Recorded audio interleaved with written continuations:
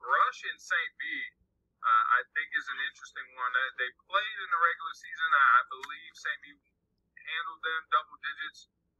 But L.A. Hayes, Kent State commit for St. B, has yet to play in a tournament game this postseason.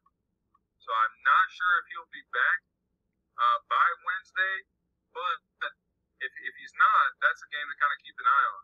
Brush has been, very much up and down this year, but they have a ton of talent. Marlon Barnes, Pittsburgh commit, Tyler Williams, 6'7", senior.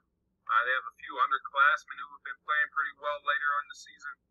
I think Nordonia and Menor is one to keep an eye on. I think people have kind of penciled in Hoban and Menor in that district final, but I think Nordonia is a team that can kind of shake things up. Senior guard Landon Naylor, I think, went under the radar in Northeast Ohio. He's been kind of the catalyst for them.